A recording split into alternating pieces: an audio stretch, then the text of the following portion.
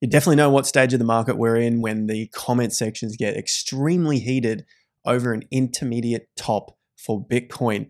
Today's video, let's look at how most investors will continue to miss the signals, not get out in time. They won't take their profits after riding up the markets for months on end. Is this the end of the market? Of course not. I don't know what it's going to take to get that through people's heads, but there can be corrections, and corrections are very healthy for the market. We're talking about Bitcoin in this instance. However, we have some big stuff to get through for the traditional markets as well as they continue to grind up higher, which is leaving investors chasing their tails. This is all part of the everything bubble. It is a huge bull market that we've been calling now for years, and the markets have been up from that time. So I want to make it very, very clear for you guys and hopefully help you out into this everything bubble as it continues on. More record gains to the upside. Remember to take profits along the way by hitting that like button and subscribing to the channel. Sorry guys, that was the best I could do with the segue today. We're on our journey to 400,000 subscribers in 2024. You guys have been doing a great job hitting the like and sharing it with friends or families or whatever groups you guys are in, getting the message out, because there are so many ridiculous hopium channels and the recession callers as well. We're looking at this as an everything bubble, markets heading up, but it's important to be diligent with the process. Links in the video description for TIA Premium and of course the free crypto and economic report. Let's kick it off with where we are in the cycle as always, as we do with each video, just looking at the everything bubble. Now this is the 18.6 year cycle. Listen to what we're talking about here when we start with the overall cycle, the real estate and economic cycle. Then we'll get into the traditional markets, the S&P 500, and look at some of the other like the NASDAQ and the Russell 2000 for the US stock markets. And then we'll get into Bitcoin as well. But it's important to understand where we sit in the overall cycle. Not much has changed from this point. All we are seeing is more reasons that this bubble is going to get even more ridiculous and bigger in real estate prices. There are so many signals that have come out for the last couple of years. While you guys know the masses had been looking for recession after recession after recession after recession, you know the deal. It's the same nonsense that they keep spewing day after day. But of course, here we are. Look at the markets. They've been up. They keep going up. That's exactly what we had been talking about. No, I haven't been right the entire way, but I look at the overall cycle and the overall picture of the market, and it has been screaming buy at the lows.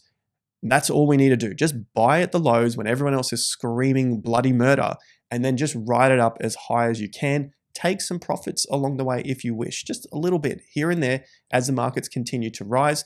Looking at it in terms of the timing of the cycle, potentially still another year or two. We're looking at the traditional markets, the housing market, the economy. I'll get to Bitcoin a little bit later, but I just want to give us that overall understanding of where we sit in this cycle as the same, exactly what we've been talking about continues to play out. Markets keep going up. Now, this is going to be a massive, massive problem. They're not seeing the signals here for the everyday investor. They are chasing their tails. And we'll look at that in a moment as we get to the Russell 2000 as they chase their laggards, or the lagging stocks. And obviously the same thing will happen with crypto. They'll chase all the laggard cryptos like XRP. But first, let's look at the interest rates. Obviously, we had the announcements yesterday. They remained paused. This is from January. You guys have seen this, so it's just a quick update here. Looking at how these interest rates are most likely not going to be cut as severe or as often as what the masses had anticipated at the beginning of the year. January 2024, they were looking for a cut every single meeting of 2024, and we should have been down to somewhere around 3.75 by the end of the year. Now we are seeing most of the probabilities shift to the right, which is this column here, except for just overnight, we saw a couple of percent move away from 5.5 down to 5.25. I don't know if that's going to last very long because the rest of these have all moved to the right with less chance of cuts throughout 2024. That would be most likely due to our 18.6 year real estate an economic cycle, the everything bubble in the last stage here of the winner's curse phase, because asset prices continue up as there's more money flowing into the system. All those laggards who had sat on the sideline with their cash, listening to Harry Dent and all the rest of those nonsense recession callers year after year after year, are starting to realize that the markets are up and they are missing out on pretty significant gains. Look at the gains for just in the S&P. If you just invested in the S&P, I know no one's going to get the exact low, but in terms of a reference point, 28% from the October low to the current price here. And if you'd seen these lows back, like we were talking about on the channel, the banking crisis, ooh, so scary. When everyone was looking for a big collapse past that low, I went on record at the time saying the S&P 500 is not going to go below 3,500 points. You can go back and review all of those. That was a very easy call, but for the masses, it was a very, very difficult call. If you can shift your mindset, you'll be able to pick those things up as well. And so from the low in October here, you can see for the percentage gains to where we are now, that's wild, 50% from low to top. So even if you had a chunk in the middle, you're doing very well.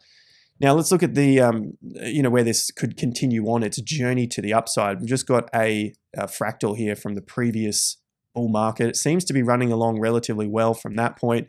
I haven't checked it out from here though. If you look at it from the October low, it looks like we're trying to play catch up to that particular fractal, which would get us right out to 6,100 points for the S&P 500. Essentially, that is the measurement of that point there projected from the low, which was dead on 50%. That's why you end up with it being almost exactly the same to the top at around 6,100 points. But just from this low here in October, still tracking along pretty nicely. We've got the election coming up later this year. That would fall in line with somewhere around this point on the chart. And what we've shown as well before, just looking at the previous data, is sometimes there's a couple of months prior to the election, S&P 500, remember where we are, of the markets just having a bit of a pause or a pullback into the election before they start to jump forward again out of the election. So another thing that we're seeing with this particular cycle, asset prices continuing up. This was posted by one of our members. They're understanding how to read the cycle now, and they are well and truly on their way to being fantastic full-time investors, or at least being able to protect the money that they have. And if you guys want to understand more about that, how to protect your assets, how to learn to invest long-term, check out the links for TIA Premium in the top of the video description. You can also read plenty of the reviews here if you jump on board with the free Crypto and Economic Report. That email will come out and you'll get a free access to the Discord to read about the reviews. Here's a particular one here. There's a friend that I had met somewhere. He was an absolute perma bear. He sent this to me on WhatsApp, and I told him the market is not going down and you're going to get destroyed on your Bitcoin positions. He had quite a substantial position there for shorts. And like he said here in his WhatsApp message, he got out of this. You've been spot on call in the market. Luckily, he changed his mind and got into Bitcoin, ETH, and Sol heavily, and he's done very, very well. So let's move on with where we sit in these traditional markets and how they continue up. What's going on with the investors who are just missing all the damn signals the whole way up? And this is the same that goes into cryptocurrencies, is they'll just continue to not look at the strong stuff, and they'll try and run into the weaker cryptos because they are lagging. So the bottom 2,000 stocks in the US, the Russell 2000, is now starting to play catch up here. So you can see from the all-time high, it's still below the previous all-time high. Whereas when you look at the S&P 500, it's well and truly above it. So what an inexperienced investor does is they will look for stuff that's down, that's still low, because the markets are up, because they're trying to play catch up. And you guys mentioned this to me on yesterday's video, heaps and heaps of comments. I'll put a screenshot here for you guys. Valuable lessons. Would love to see more videos like this on the strategy, playing offensively and defensively. I talked a lot about that in yesterday's video. So it sounds like you guys are really interested to learn how the game is played in the investment space. What happened? This is another interesting lesson. What happens is they will chase those laggard cryptos or laggard stocks, and you can see it happening now with the Russell 2000, the bottom 2,000 stocks, and for the S&P 500, your top 500 stocks, your top 500 companies are well and truly up. So this, let them essentially they're just going to keep getting into these markets, and yes, this will probably keep going up. And this was a really interesting idea that was put up this morning by Jason Shapiro.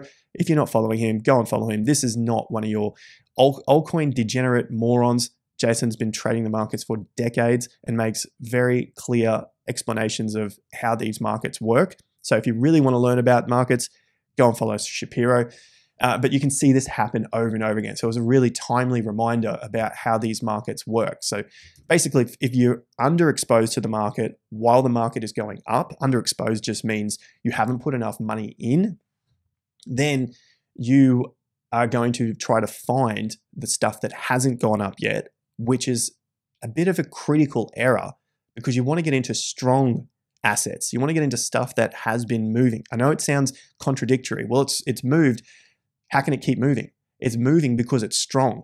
The stuff that's not moving is not moving because it's typically weak. It will move and things will rise all together. You know, a rising tide rises all boats. Whatever that saying is, that's what's going on right now with the everything bubble. But when that tide goes down, the crap that was only rising because the rest of the market was going up, they're going to fall harder and most likely faster, like we see with altcoins and Bitcoin. It's the same thing that's happening over there. And so they'll go through here on their crypto coin market cap, scroll down, you get past 100, get past 200, you load even more, go down the list, have a look at a few more. Maybe you'll scope out on X, Twitter, go into Reddits and Discords, trying to look for the next biggest thing that's sitting down here with some smaller market cap, and then just hope that this crap will go up. And you won't understand that most of this crap is probably not likely going to go up, and it's from very old times. I see a really old one here from prior to 2017 Steam. Not going to make it. All right, so with that in mind, another little mini lesson dropped in there because you guys have enjoyed that.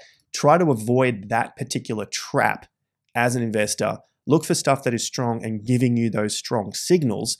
The other stuff is the weaker stuff, your XRPs and stuff that just hasn't moved against its Bitcoin value and started to take out some previous highs, as I'll show you in a moment. It's probably going to move, but it's probably not going to be the movements that you want or you should be looking for, considering the risk that you are putting into the market. All right, let's move on to Bitcoin now, looking at the inflows and outflows of the ETFs. This has been one of the wildest rides to the downside. It's been the most amount of outflows that the ETFs have seen. You can see from the 19th here, 4,100 outflow. The day we got the 20th, sorry. Then the 19th was 5,000 outflows, and the 18th was 2.2 thousand. So I've had a longer streak back here in January of days in a row of outflows, but this has been the most amount that has flown out of the ETFs. So I'm very, very bullish. I'm bullish on the market overall. The point that I make with this time and time again, and for whatever reason, yes, I'm reaching another massive audience thanks to you guys who are watching the videos, liking the content, subscribing, sharing it. So we're reaching a much wider audience, and you've got the comments here. You can see the triggeredness from people when I suggest the possibility of an intermediate, a local, a short-term top for Bitcoin, which is happening and has happened now because we have one of the longest periods down that we have seen since January, that this could be a time that Bitcoin just needs to consolidate before we go on another mega run. You can see that just the thought of ETFs not living up to the expectation that this is a new cycle, a super cycle, this time is different. Put your TA charts away because it's never going to work. It's only about the ETFs now. That is a really toxic place to be in as an investor. ETFs are there, markets are going up overall, but just be aware that when this tide is about to turn, when it's ready to turn, most won't see it because they're too invested in narratives. ETFs, yes, I've said it many times before, markets can go up, they're buying it, right? But it's not the be all and end all. You don't throw away everything else and just focus on ETFs. Those who do will get destroyed at the top. I guarantee you that, especially if you've seen the previous cycles. And thanks to you guys who had commented, I think it was on X as well, looking at how we saw that in previous cycles of how the markets were turning but most weren't seeing it because they're just so focused on a super cycle narrative, an ETF narrative, a halving narrative. How can the market go down? We're only a month out from the halving.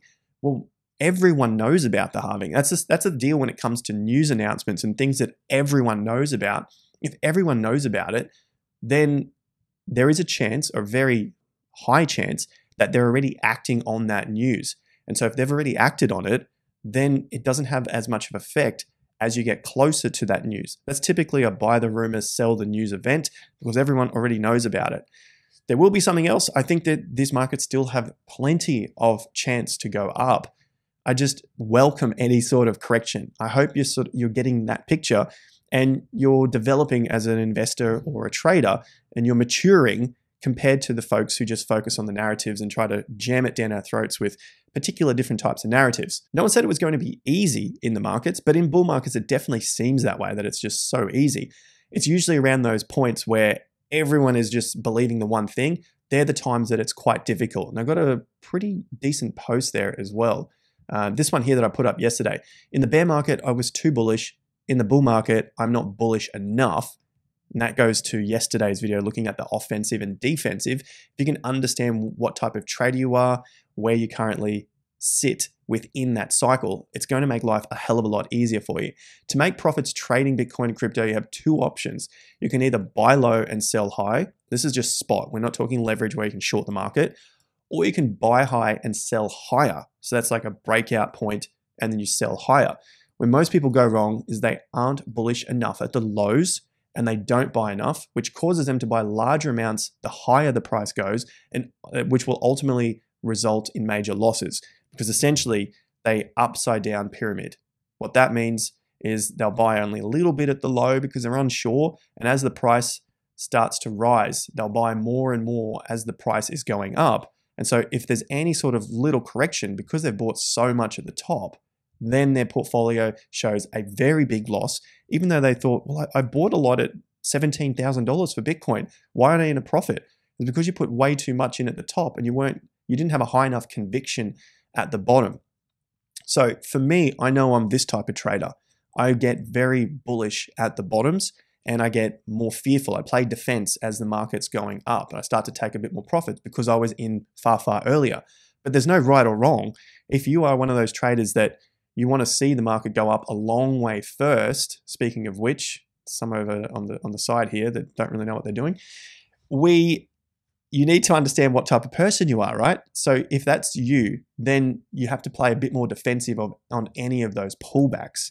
So when the market does correct, well, you've got at least a stop in play and you're not just trying to add on top of positions over and over and over again, just in case that the top is in. So you need to protect that money because if you don't protect the money, previous cycle, people know the deal. You just watch it come all the way back down. You're back to where you started and you don't have anything extra to show for your time. And you would have been better off working a job as opposed to trying to trade the markets. So the next one is you wait for higher prices and buy high.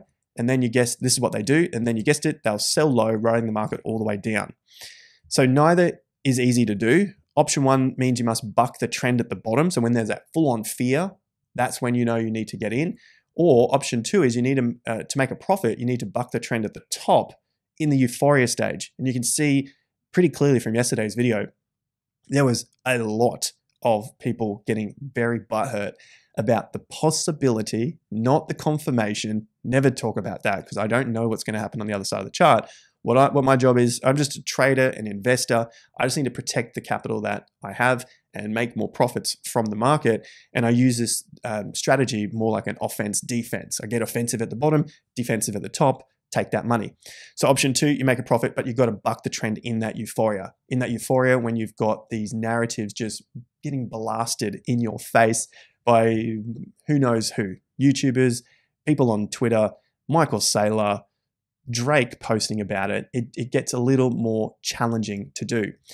So if you can master which environment you are better at, essentially understanding what type of trader you are, you'll ultimately succeed as an investor or trader long term. I'm saying long term because it's not an easy game to do just after one cycle. Typically, it takes multiple cycles to understand which game you're better at. Do you like the short term? Do you like the long term? Do you like to buy lower when everyone's extremely fearful at the end of longer cycles? Or do you like to buy when everyone's come back and you want to play that chase game where things can pump pretty hard and you're ready to get on the defense and take some of those profits? Up to you guys. That's something that you have to decide for yourself. It's very individual. All right, on to Bitcoin and the price analysis now. I think this is a good place to start here because there was a few people saying that I've been saying that this is the top, and I'd say over and over again, I'm not calling the top. I don't know who's calling for this cycle top, but they're getting the wrong idea about it. And plenty of you guys understand the deal. I'm not calling for any sort of cycle top. We're literally just looking for the possibility that the market is going to have a bit of a cool off effect. And we can see it here from the fear and greed, just reset the last few minutes. It's down a little bit now, 75. We've got a small drop here for the greed in the market. We've gone from 90 down to now 75 again, and it's just dropping off. You're sort of starting to feel that pressure come out of the market, which is a good thing. It's a very good thing. This is not the greatest thing to feel when that huge excitement is coming up. It's nicer to be in this stage to get that reset to then pump again. I think we've still got some pretty significant prices to go. I've mentioned before, for no other reason but to have a bit of fun, I'm looking at somewhere around these tops, 65, 69, and if this is the top here, roughly around 74, I would then look to extend the move from this, so about 15 to call it 75. It's about a $50,000 to $60,000 move projected from that top, somewhere around that sort of $100,000 to $150,000 as a bit of a round number to have a play with. I'm not basing anything else on that, and I'm not going to wait for that price either to be selling out of my Bitcoin, but just something to enjoy there in terms of the data points that we currently have. Let's see how it progresses from there. So where we are at the moment, we are now, I think it's 8 days down from the top to the bottom. That was 6 days down. We're into our 7th and 8th day now. So we're 8 days. We haven't passed through that all-time high yet. I've also got the monthly to get onto in just a second as well. But essentially, 8 days was the quickest one that we saw back in 2017. Right there, November, you can see it was the signal happened and then the market broke back above within 8 days and then skyrocketed to that peak in 31 days. So the good news so far, looking at probabilities only, there's no guarantees, seems like we're not going to get an 8-day bounce back to a new fresh high today. Doesn't seem likely, not impossible, but that means possibly we're not going to get a super big blow off top very soon, which I think is a good thing. I'd rather be somewhere more around this or this type of area, so we got longer to go to get into that peak. The other thing I want to point out here is where these signals had occurred. Some of them have occurred at the top, but if you can read these here where the red arrows are, when that signal occurred, not a final top. The signal occurred here again. You had about 6 months. So you had 100 days and you had a 200-day move here, then 180-day move here. You had another 400 and something day move here, another 180-day move here. So there's roughly around 6 months, 4 to 6 months, could be shorter. We'll get into that in a moment. Essentially, all I'm saying is not a final top, not a final top when that signal came up. Signal came up here again, June 2016, around the halving. Not a final top, not a final top, not a final top. I have to keep repeating it because I think a lot of people are getting triggered that I'm saying this is a final top. I'm not saying this is a final top whatsoever. There was a signal at the 2017 final top that we had with the 3 days down, the 3 red arrows. If you're wondering, this is the TIA Gann swing indicator. If you guys have this, there's a link in the video description. You go scroll right down under the inputs and then click show bar type. That is a particular type of bar that Gann used. It is not a red-green type of thing. You can see the black dots and also the blue diamonds there. They explain what the type of bars are. So essentially got one up here, cycle top, and that then showed the market was collapsing from that point. That was the bear market. It came in right at the cycle top. So you can see I think, the huge importance of some type of signal like this. And it was my brother, Michael, that has gone through and back tested this across the market. You can find Michael's details in the video description. Go and check out his channel as well. Some great short-term analysis there and some longer-term stuff as well. So there it is. There's a signal, potentially the old 1 to 2 months. We've got another signal here in 2020. That one there took about 65 days to recover to that previous price. And it wasn't at an all-time high price, but it was on the way up into that next, well, that sort of mania stage of the bull market. There was the signal, market came down, and then Bitcoin rose back up to take out that top 65 days later, so roughly about 2 months. If that were the case, let's have a look at some of these time frames for Bitcoin from the current top right now. Should we see about a month to a breakout to a new fresh high? Well, that would take us to roughly around April, roughly around that halving point. Not uncommon, wouldn't be the worst thing ever. If we saw it to 2 months, that would take us roughly about May, sort of about mid to later-ish May, to get to that 2-month period underneath the old all-time high. I know this is probably going to start triggering the minority, but it's important just to keep an open mind and have a look at how these things could progress. Now, I'm not saying it will happen that way. We have seen a 13-day previously in the cycle where it just pushed up for a few days and then collapsed in the banking crisis and then took off again from there. The reason why it would take off so violently is because there was a massive worldwide event, being the banking non-crisis, because obviously everything recovered from that point. But at the time, it was a big crisis. Typically, you would see big movements in and out of significant crises, just like the COVID collapse. But if we don't get anything like that, maybe it's a bit of a grinding bottom like we saw throughout 2023. These things just took time. It wore out people. They got disinterested, bored, they left. You can see it with trading volumes on the market now that you're just seeing less people in the market at the moment. And then before they know it, market comes back, in this case, Bitcoin, and breaks through those tops. And then they all come screaming back into the market. So it's really important not to go anywhere. Just keep following the charts and see what signals come up from that point. Now, Bitcoin and the more macro frame here, just looking at the turning points. I've covered this before, but so just as a recap, 6 months up in a row happens about 14% of the time. 1, 2, 3, 4, 5, we're into our 6th. They're not green months. We're looking at higher highs, higher lows only, because that September was a lower low and a lower high. So we're just looking at higher highs, higher lows, which is the swing chart here, as I've mentioned before. 6 months, we're into our 6th month now.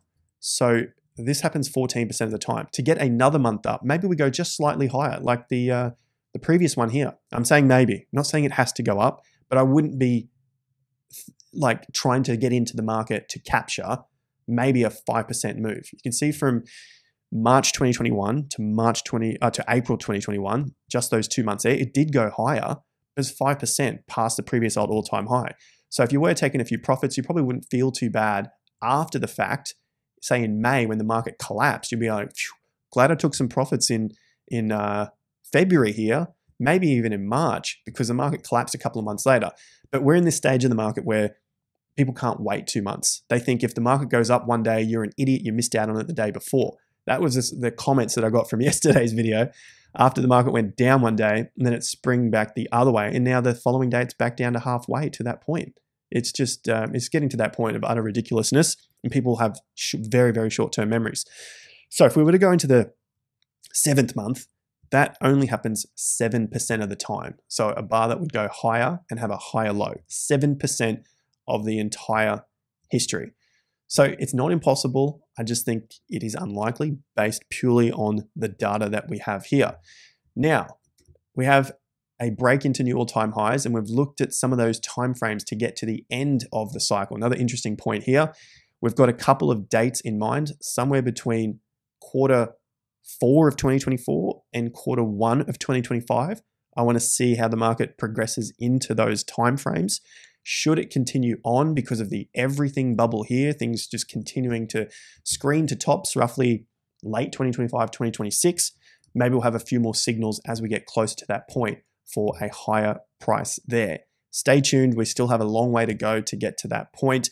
All we're looking at the moment is the likelihood of some sort of pausing here, maybe even a more significant correction we'll wait and see. But essentially, the data is suggesting this would probably this would be a good place here. So onto some ETH and Solana, just to cover some of the altcoins. From this correction of BTCs, we're now seeing ETH BTC go up. So that's a good thing, at least for the bottoming of ETH against Bitcoin, which when this thing starts to get running again, that could be the catalyst for Ethereum to outperform BTC.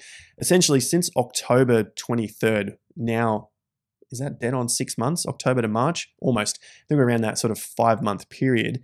It hasn't gone anywhere when you look at it over the course of that period. So 5 months, it has basically been flat when you look at just an average line through the middle here. Obviously not those extremes, but essentially 5 months, it's gone nowhere. It's just kept pace with the Bitcoin gains.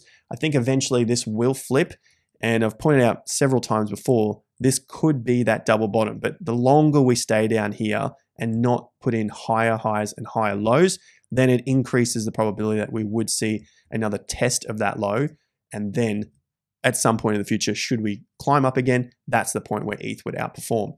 But so far, again, ETH is looking a little weak here, lower highs and lower lows.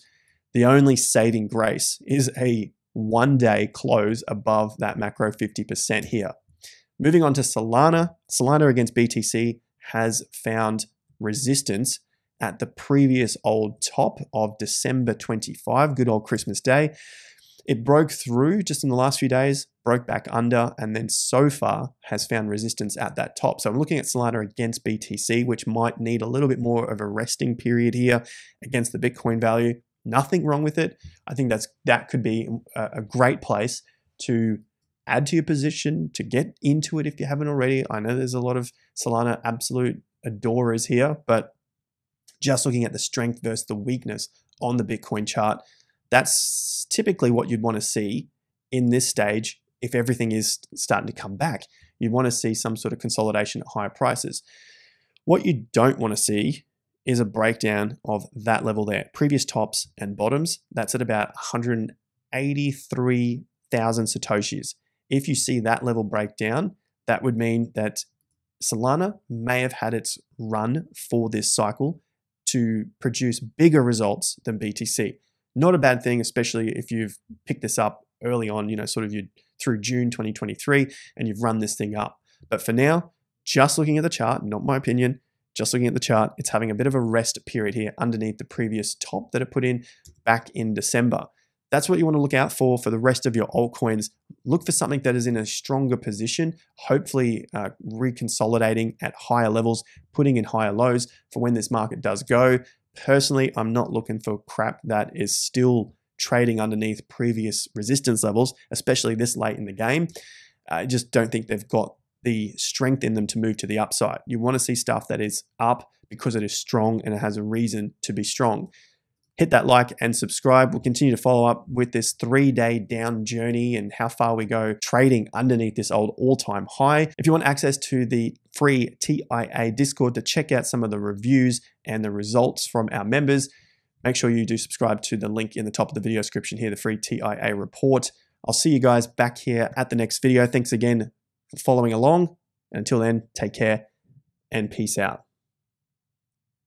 We did it. We got it on.